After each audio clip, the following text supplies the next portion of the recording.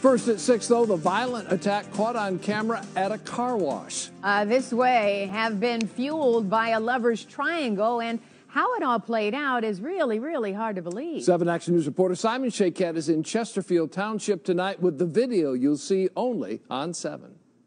Prosecutors say the compelling evidence captured on video shows a very ugly fight scene taking place at this car wash that followed a victim being struck with a minivan. Take a close look at the silver-colored minivan at the top left of your screen. The driver, who's been parked across the street from the auto car wash on Jefferson in Chesterfield Township, suddenly hits the gas, crossing the road, slamming into a worker who just stepped outside.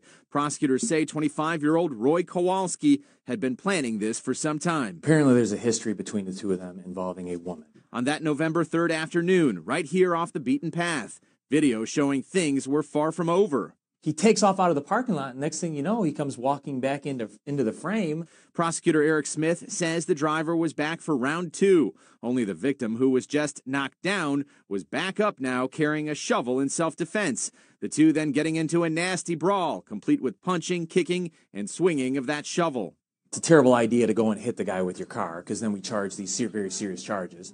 Secondly, it's even a worse idea to come back, because when he comes back, he gets in a very lengthy fight with our victim. Smith says Kowalski faces charges of felony assault with intent to murder and assault and battery, and that he committed those crimes after learning his ex-girlfriend had started seeing the victim with whom she worked at the car wash. For now, Kowalski's out on bond awaiting trial. All in all, Smith says the victim had every right to defend himself. Clearly he is defending himself. Our victim didn't chase this guy down the road. The victim and defendant were both treated for non-life-threatening injuries. Prosecutors say that video we showed you will be a central part of this case moving forward. From Chesterfield Township, Simon Shaykett, 7 Action News. Wow,